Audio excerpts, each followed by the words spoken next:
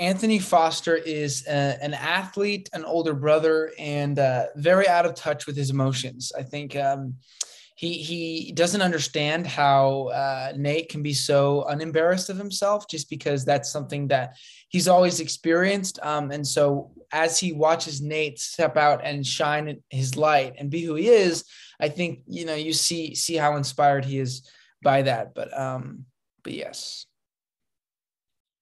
Yeah, there's more differences than similarities. I mean, I am not an athlete. I would like to think I'm a little bit more in touch with my emotions. But in similarity, I do have a little sibling, and I do understand that sort of the dynamic of like you're like I can pick on you, but no one else can, kind of thing. Like you're very protective, but you're also like still the older brother. So I relate to him in that way. But yeah, I think we're different in most ways.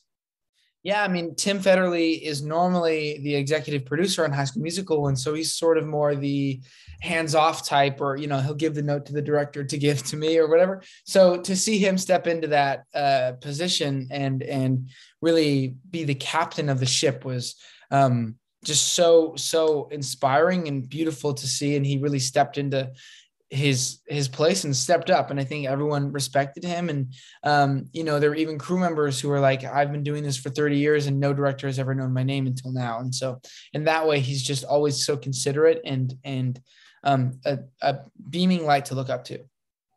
I think it was interesting working with Tim and working with a character that could potentially be similar to Ricky on High School Musical. And so, working through the nuances of like the differences in the character was interesting. But I think honestly, the most challenging part of the film was that we were shooting in New York City, and it's very loud. And a lot of times we'd be doing scenes and sirens are going by, and we just have to hold for sirens. If I have to hear hold for sirens one more time, I don't know what I'll do, but yeah. So I think filming in the city was both the best part and also the most challenging.